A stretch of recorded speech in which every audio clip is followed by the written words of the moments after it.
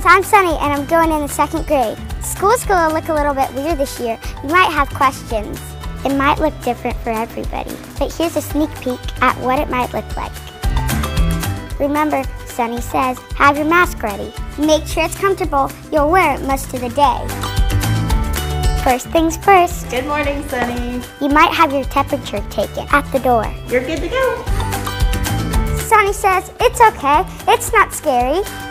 You'll probably walk to class alone. Remember to stop by the hand sanitizing station. Follow the signs and keep your distance. Your classroom might look like this. Desks will be spaced apart and you won't get up as much. Instead of hooks or lockers, you might keep your things in a bin close to your desk. You might have more iPad time. It's nice to share, but Sunnye says no sharing supplies this year. That can spread germs. Sunnye said, most importantly, listen to your teacher.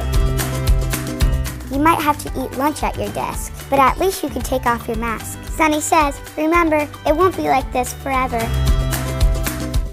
At recess, you'll see your friends, but still keep your distance. Remember, it's smart to stay 6 feet apart. Sunnye says, don't use the drinking fountains. Instead, keep your water bottles full.